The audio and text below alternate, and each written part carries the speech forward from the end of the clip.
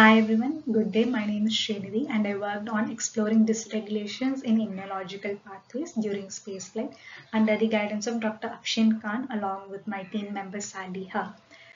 Immunometabolism is an emerging field of study where we deal with how metabolism affects the functions of immune system and in return how immune system affects the metabolic pathways. Immunometabolism in spaceflight and especially in astronauts is gaining huge popularity because of the space exposomes to which the astronauts are subjected to, which would aggravate the underlying causes of immunometabolic dysfunction, which would manifest later as immunometabolic disorders in astronauts. So in this research, we split it into two phases where we first dealt with the literature review in order to first understand what exactly immunometabolism is, and then we studied immunometabolism under the backdrop of astronauts and spaceflight. And then we focused our study on what kind of metabolic pathways are affected during spaceflight, which would in turn affect the immune system and vice versa.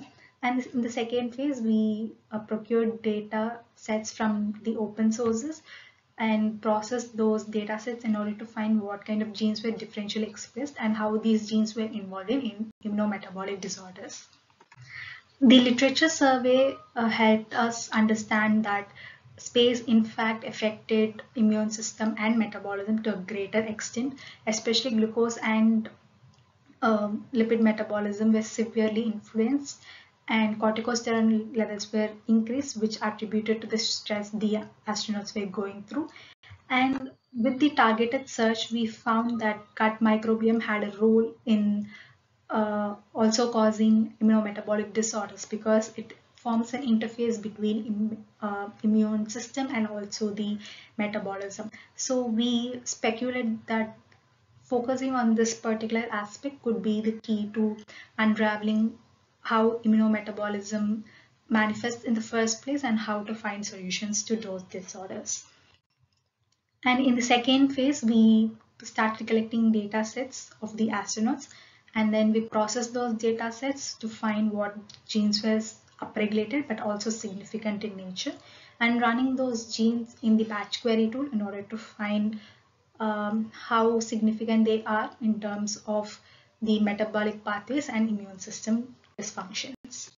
So in the first data that we analyzed, the samples were taken from astronauts who were in the ISS for more than 120 days.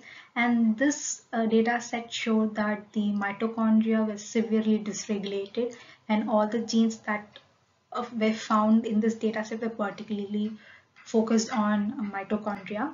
And with this analysis, we found that 13 genes were upregulated and significant, out of which the 5 had a direct impact on immune system, suggesting that dysregulations in mitochondria inevitably affected the immune system.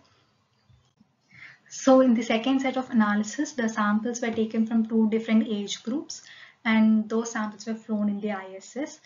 With processing the gene sets that we have obtained, we found that 20 genes were found to be upregulated and significant in all kind of data sets.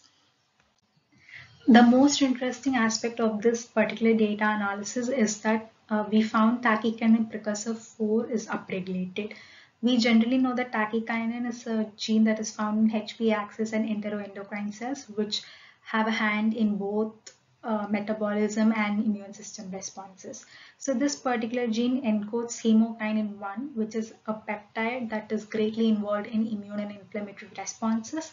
And since it is a relatively new peptide, many studies are going on, many researches are going on in order to understand how exactly it functions and the potential of this particular peptide. It is also known that this hemokinin 1 is very similar to substance P in terms of functions and structure. So I believe that exploring much on tachykinins and the peptides that they encode would be the key to understand the immunometabolism and also to find answers to the disorders and dysfunctions that arise out of immunometabolism. With this, I conclude my presentation. Thank you all for joining and thank you all for giving me the opportunity.